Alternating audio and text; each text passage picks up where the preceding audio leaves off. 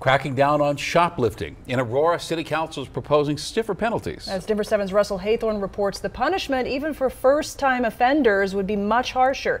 And that's something business owners are welcoming. In the world of auto parts, nearly everything is a hot target for thieves. We had to move the tools. They'll steal anything they think they can resell or that will have value. Which is why Donovan Welsh, owner of Havana Auto Parts in Aurora, has felt so vulnerable for so long. There was two of them with a getaway car outside. These guys knew exactly what they were doing, what they were looking for. He's been hit dozens of times by thieves and shoplifters. So has Giram Alamayu. Right there. Someone used a stolen Hummer as a battering ram to drive right through his front door at G&E Wine and Spirits in Aurora. We have been experiencing shoplifting, for a while without no consequences. But there appears to be new hope for shop owners. Call for the question motion. With the passage of a new ordinance this week by the Aurora City Council that will take the minimum shoplifting offense down from $300 to just $100 and also puts mandatory jail time on any theft. It's a mandatory minimum, 3 days in jail, not just probation. For a second offense, it is a mandatory minimum of 45 days in jail.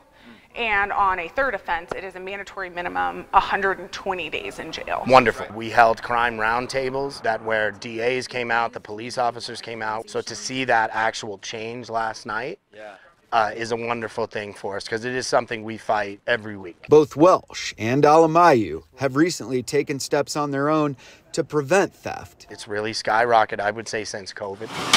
Alamayu put in a metal reinforcement door and 3 huge boulders out front, but they realize the city's actions are also an important component in curbing a problem that often feels out of control. It would make a difference, I think. As an owner, I want the city to protect us like that because we do the business on a little margin. In Aurora, We want a city ordinance to have it stop. Russell Haythorne. You want people to feel safe at work. Denver 7. Going in depth, a recent report by the National Retail Federation shows the U.S. cities and metro areas most affected by retail theft. So let's take a look. Los Angeles is on top of this list, followed by the Oakland, San Francisco area, then Houston. Now, the Denver metro area did make the top 10. It tied with Miami and Albuquerque. That ranking is based on the reported inventory losses from nearly 200 retail brands.